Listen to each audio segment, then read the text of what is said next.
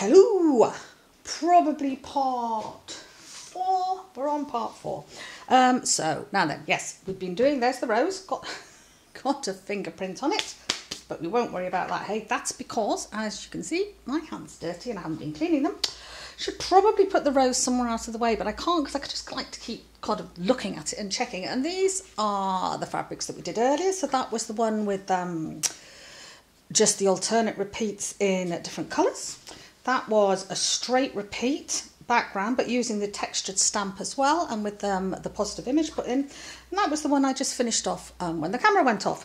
So continuing on from that point, I'm going to do some random ones, but I just did notice, I've got to be honest, this bad boy that I haven't printed yet, as you can see, because it's virgin. So this is a nice little leaf which will go with our theme of roses and nature. So I'm quite happy to use this one. So let's see what this is like. The palette's gone a bit dry again while I've been uploading things. I think we could do with, we can make some green. I could pour out some more green, but I've got blue. Far too much blue. Yes, far too much blue. I've probably just moved blue up the other end there. That's made green in there. So I think what we'll do here, chaps, is we'll put some more yellow out. Why? Because I've just put too much blue out. Don't worry about it. You can see I've still got loads of paint left in these. You only need tiny bits at a time. You might be better with a teaspoon if you have a hand like mine that tends to chuck out large bits at a time. Right, let's put some good old, I've poured that yellow straight in the green. Okay. Yeah. It doesn't have to be like this, chaps. It really doesn't. It can be a lot more organised than this, honestly. There we are. There's a nice green, look. There's a nice green. Should we go with that green? Let's go with that green. Let's go with that. Let's put a bit of white in with that green. Just lighten it up a bit. Okay, there's a nice green. Right, here we go. So, brand new stamp to try out. Always exciting. Haven't positioned it terribly well on here. I've got it hanging right off the end. But, let's quote me, do I care about that? No, I don't. I've got it off the end on one side and not on the other. So that should be interesting when we get printing. That is nice. I like that. Right. Should we do, I liked that checkerboard business, but the trouble is when you do the checkerboard, I then don't want to, let's do a proper half drop. I'll tell you what we'll do. We'll change our mind completely. What we'll do is we'll do a straight run up here, but we'll keep reversing the stamp. That's another idea. I could go on, honestly, for hours with ideas of things that you could do with these things. I really could, because all you have to do is just stand there with it in your paw, hand, and think to yourself, well, what else could I do? How could I make this a bit more interesting? I'm getting bored, because if you're like me, you get bored after about, well, one piece. And then, well, what else could I do with it? How else could I make it interesting? You'll also find, if you're like me, that you do it all wrong half the time. So you think you're doing alternates like that, and then you find that you've actually printed one the wrong way around. So that always adds variety too. Am I talking too fast? Shall I slow down? Let's try and slow down. You see, can't think of anything to say when I slow down. I speak fast because it stops me being nervous. Bit of a disadvantage if you can't actually understand me. But anyway, I'm sure you can. I'm sure you're getting a bit of the gist. Right, so we've done that line. Now let's go halfway between the other ones now. So let's do a halfway line like this. So let's take that and do it like that. So this is a half drop. It's just I'm doing it on the sides. If I put it that way, it's a half drop. So let's do that, and we'll also alternate the way I'm going to print it. I'm going to try and talk slowly and carefully and sensibly, as if I wasn't a hyped up manic. Who said that? Did notice on her channel that Leonie and I had a good chat about the voices in our head. I think she was joking. Not sure I was. I certainly have a few. Right. Not sure if that's the right way up. Yes, we're still getting there. We're still doing okay here. Can't remember where I made green, but anyway, we'll mix a bit more of that in there. My palette is now nice and messy, but I quite like that. It gives quite a lot of serendipity. I like a bit of serendipity. You could, of course, do fabrics by just using this one negative stamp and printing back over it in layers. That would be quite acceptable too. And I'll tell you what we haven't done yet is print over one of the coloured ones. We should do that as well. Right, there's a bit more green in there. Just tweaking it up, changing it round. I'm happy to keep altering my colours because it gets me different colours on the palette, and I like that anyway. So let's put a bit of let's get a bit of that in there and a bit of that in there, and a bit of water. It's all getting a bit dry. Bit of that in there as well. I've completely changed the colour of the green now, so we'll put a bit of yellow in to get it back to a greeny green instead of a bluey green. The more you muck around with these things, enjoy yourself, don't worry about it, and just take your time and do things and let yourself play. The more you will learn about how things mix, how colours mix, what you like, what you don't like. You can't really, to be honest with you, I don't believe anyway, read it in a book and absorb it properly. You will read it in a book, and what will happen is as you're playing, it will come back into your mind. You'll think, ah, yes, I read that. I read that if I mix purple and yellow, I'm going to get brown. Makes sense now because I've just done it. Otherwise, you can read it till you're blue in the face and it doesn't mean much. The prime example is lots of students come on, particularly the Make It Personal course, but other courses as well, that have done their City and Guilds.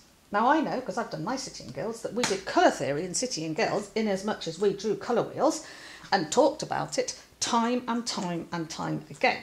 But it hasn't sunk in. It hasn't really become ingrained in them. And I can tell them it again, and that's fine, but it still won't become ingrained in them.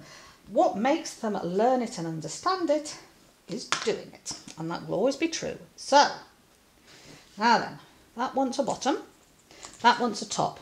Oh, and it's in the middle. Now, come on, you nearly let me do that wrong.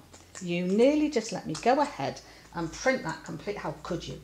How could you when I'm relying on you to shout out? Right.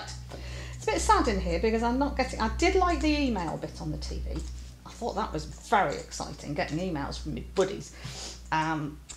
So for those of you that emailed in, that was very nice. Thank you. So that's, again, that could be a lovely piece of cloth like that. Shall I show you? No, because, well, because I could just go back over this and print again. Maybe in white or maybe in a paler green. Let's do a bit like that. See what it looks like, shall we? Oh, and I've put some green colour and purple background. Don't worry about that. We'll go for... We won't really get white unless I clean this stamp off a little bit. We won't get anywhere near white. We still won't get white because I've got a dirty brush and still a dirty stamp. But we can give it a better chance by getting some of that off. Right. See if I can at least get pale. Just about. Just about. Might need to wipe that again. Let's give that a go. So let's put that in, and this is where I will get mixed up now. But let's position this. Now, I fancy, and it's really difficult. Let's go for there, right in the middle of all the other ones.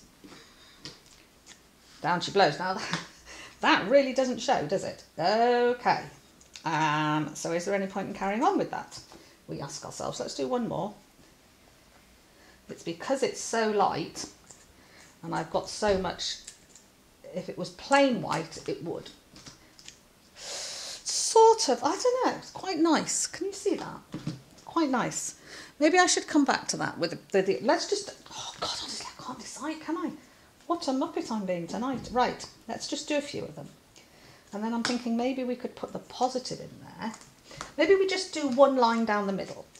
I don't know, because the more I'm getting the white onto the stamp and not so much of the other colours, the more this is coming up as a nice gentle pattern. And it's what it's doing is it's breaking up the back and stopping this being so obvious what the stamp is. Not that that matters because it is our stamp and we're proud of it. But I could have illustrated this better with a different colour. Why don't I do it in purple? What way am I? I think I need one of those there. That first one was so faint I can barely see it. Oh, hang on, we're getting more of my bosom, less of the thing. Sorry about that. Camera's moved. We do not want, as I mentioned so often, my bosom involved in things. We just need to keep that lad out. Right, here we go. That's down that side. That's up that side. So, now then, what do I do now? Can you see that? Does that it does show, doesn't it? Should I do... I quite like that though. Let's put some positive purples. Let's go for positive purples. I'm just going to put that brush there and get... There is another whitish one. Where is it? There. Right. Okay. Purples have gone a little bit dry as well. But let's put some positive purples in the new ones I've just put that are barely showing. Does that make sense? So the ones I've just overprinted in a sort of pale green that aren't showing very well, I'm going to try and put the positives in those, and that might just... Oh yeah, like that. Can you see that? Can you see that? You see that? That looks nice, doesn't it? So we've got a bit of kind of overworking here, and now I'm getting these in. I like that a lot. Right, let's do a line of those. That's a nice double stamp. I need to make a bit more purple, so some red, some blue. I always put too much blue in, a bit more red. That's nice. Some white. I've just turned the white purple. That's okay. I can live with that. Right, so if that's that way, then that one must be that way. That's a nice stamp. I like this, like this. This is going to be a nice piece of fabric. What you have to remember with these fabrics is you are going to tear them up and collage them. So in actual fact, a lovely piece of fabric is not always a good thing because you won't want to tear them up, and this could start falling into that category if I'm not careful. But I think what I will do is I will put these on. I would like to finish this, and I will do for when we do the collage, which looking at it is going to be tomorrow because I need to do some packing. But I might finish this off camera so that we can just look at doing some random ones, and then if we've got time at the end I'll come back to that, because what I would like to do with that, to be honest with you, is do the rest of it like that, because I think that looks really nice with the leaves coming through from the background, the overstamp. But I need to I feel I need to show you some random stuff first. So that, I don't think would do, yes it would, that would have an edge on there. So again, I'm making time to just do those little tiny edge stamps. Right, got a great big walloper on there. So let's start with that great big walloper on the green background. So we've got the green pre-washed green background here. So let's get in with some nice purple random leaves, okay? Mix a bit more purple. Which is the one I always have too much of? Can't remember now. There's some blue. There's some red. I always have too much blue, more red. And that's the white that I've turned purple. Right, never mind. Let's just, oh, that's a lovely dark one. Okay, so this time, instead of going for trying to make specific patterns, just using this little stamp to make some random ones. So this is dead easy. You're not even thinking. Seems to kind of, I keep trying to put it on its end and it comes out on its side. There we go. There's one on its end. We want one on its end, don't we, chaps? We don't want one on the side. We want some on the end. And let's have one up there. So you can see the opacity of these paints now. This is on a coloured background and this is coming up beautifully. No problemos. Okay, so let's put a few more in. Let's lighten that right up now. And we'll just get rid of the rest. You can see lovely paper for my sketchbooks there. We'll put some paler on it. Won't be a lot paler because I didn't clean the stamp. Let's clean the stamp. Let's not be so lazy. I'm not going to say chaps anymore. Did you notice I kept saying absolutely on Hochanda? I did. Watched it back and I thought, oh no, because it's one of the things we were told in the seminar.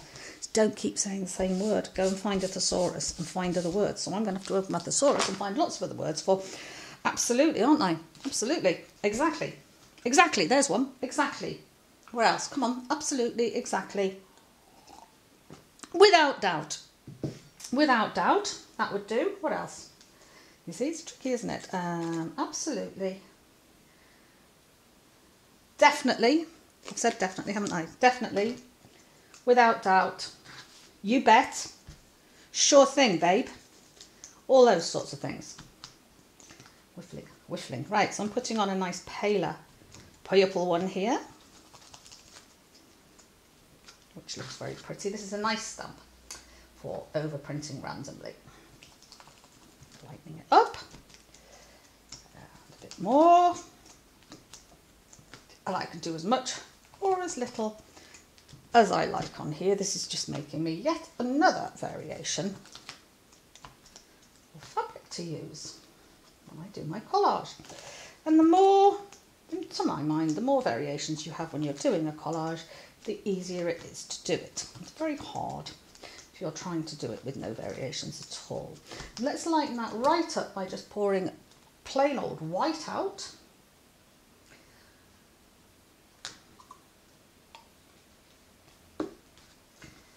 And putting that on. Now it will still lighten, it'll still go purple because I've got purple all over the stamp, but it will do a very light purple now. which is what I want. I don't particularly want white on here, but light purple's nice. This is looking very, very pretty. Very pretty indeed. Now this one, because it's organic, it's quite easy to see how you would use it as a random print like that. It's not, it doesn't require masses of imagination. Let's put a couple of darker ones in. Very difficult to do now because the stamp's dirty, but give it a bash. There we go. Okay, so we've now got another couple of pieces of fabric there. So let's put those to one side and let's get up purple background. Gorgeous that is, it's lush. In fact, I don't know which is the front and which is the back. That's the side I painted, but as you can see, the other side is also lovely. I might use that for the slightly broken down colour on the back then. Right, so what happens if I paint this? Let's go for random stamps again. Let's go for, we've done hearts, we haven't done double hearts, we haven't done leaves, and we haven't done spots, and we haven't done triple hearts. Oh, we haven't done the big rose.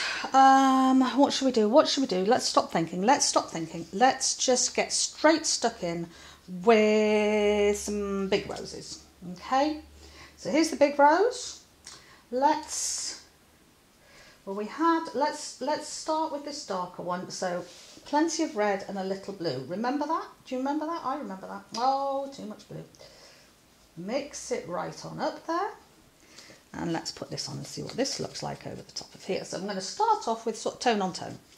So I'm using the same colour, just a deeper version of it. So this is basically, if I do it like, if I kept to all purples, this would be a monochromatic screen. It doesn't have to be, it just means there's only one colour in it. That looks nice. That looks very nice, I like that a lot. This is drying up in here. It could be I'm just not mixing enough of it. Maybe I'm being a bit mean.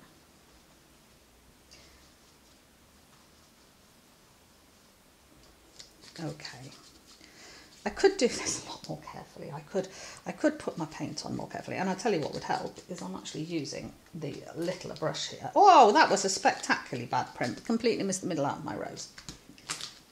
But that's fine. That's a nicer one. That's good. Okay, so let's put a layer of these over, just randomly, not trying to make a particular pattern with these. And again, I'm going to make time to go off the edges. It also just makes your piece of material look nicer, to be honest with you, but it is useful when you actually want to use the edges. But often when you're looking at something and thinking, well, that doesn't look as good as the flipping demonstrator or teacher did, that might just be the difference, is they have actually gone off the edges of theirs and made it look like a proper complete piece of material. I'm adding water to this paint as well, just to bring it on. And when I've finished, all the paint left on this palette here, of which there is quite a bit, I will use to colour wash some more fabrics. So if I've got any fabric left from my pack, I would do that, and if not, I'd probably just try and find something else, or I'd colour wash some sketchbook pages or some cartridge paper. I wouldn't waste it. This is, I haven't said this on here, have I? I did say it on the programme. This is a lovely opaque fabric paint, heat fixed with the iron, very easy to use. Right, here we go. So let's go into a lighter colour now. So I'm just going to give the stamp a bit of a clean off. And let's lighten it up. Let's try and get a light purple. As you can see, I'm going to go in with white to begin with because I haven't cleaned the stamp very well. So it's actually giving still quite deep purple, but not as dark as the other. There we go. So that's now putting another level on. Rather nice, that. Quite tone on tone with the background, that one, but a different, different shade of purple, but very much a mid-tone. I'm not sure I know what I'm talking about, but it sounds good, doesn't it? Anyway, what I mean is it's all showing, and we're getting a nice piece of cloth here. I like it very much indeed. I wish I could stop being so lazy and actually put the middles on the roses, but what I'll do is on these ones where I keep missing middles, is I'll just put a bit of a middle and just print a middle. Yay, that worked nicely. Amazing, amazing. I'm using a lot more white than anything else printing these. I've now just about finished my first pot of white, but I've got another whole one to go. And this kit, the paints and the fabric I've got here, is the quantities, I think that's in the large panels, in the large one. So, but all the kits have enough paint to do you the materials in the kit. You just need to, don't chuck it all out all over the place. Right. Okay, so we've got another layer. Now I could leave that like that, which does look, what if we then popped in little baby rose in what? It's tempting to do it in green, isn't it? Yes, too tempting to ignore. So we'll put that wash in so it doesn't dry off. I'll get this, oops, this one out. Oh, flipping heck. Pick up some green. I want a bit more white in that. See if I can get some. Oh yes, there's still some in the pot. We're not out yet. We're not out yet. Okay, let's see how this goes. Nice coloured green, very kind of pale. Look at that boy. I like that a lot. Okay, let's keep going with that then. I'm sort of looking for the gaps, printing in them. This is so pretty. Now we're making this for a specific purpose, for the panels we're going to make. This sort of fabric and printing. Sorry, we're getting a bit of purple in this green as well because as ever I've picked the dirty stamp. Shouldn't be loud out. Yeah, this fabric could be used for all sorts of things. Home furnishings, clothing. One of my Make It Personals, I don't think it was a stamp, I think it was a stencil she used, but she made a beautiful, not dissimilar to this actually, just a lot neater because it was Rachel. Rose fabric. And made a beautiful dress out of it. So you could make curtains, tablecloths, cushions. What else do people make for their homes? You can tell I haven't done any for a while, can't you? I used to do all sorts of lovely home things. Blinds. Just looked up and seen a blind. See if I can get any more clues around me of things that you might. Serviettes. Napkins, I think is the word we use now, isn't it? I can do napkins. Let's put some really light ones on so that you can see. And you can see that I'm working over purple here with green paint. And the green paint is staying green. Now that's because we've got a good opaque paint here. And this is even with it thinned down. I've added an amount of water to these paints for you to make sure that they actually run when you're trying to paint the roses. So they could even be more opaque than this. There we go. Okay, so there's another piece of fabric. Let's go on to one of these nice, how long have we got? Oh, 2 minutes, right. So we'll go over this one and we might as well do it with something we haven't done. Let's do the little double heart, okay? And it happens to have green on there, and so we'll get some nice green on there. Some green double hearts on this little fella. It's a bit more of a limey green than I was expecting, but again, I'm going random. I could be doing these as regular repeats if I wanted to. I don't want to, so I'm not. It's gone very limey. Let's put a bit of let's live with limey. Let's go with limey, shall we? So we can do this. So this is, I'm putting the green on the purple the other way around this time. Might put some limey ones on that bit there actually. I think that could look quite nice, that one with the very gentle greens on. I just like looking it up and having different things. And you don't have to use all one stamp on one piece of fabric either. So that's some hearts, but I also noticed somewhere the little heart. So let's do a little heart. And do some of these little split hearts.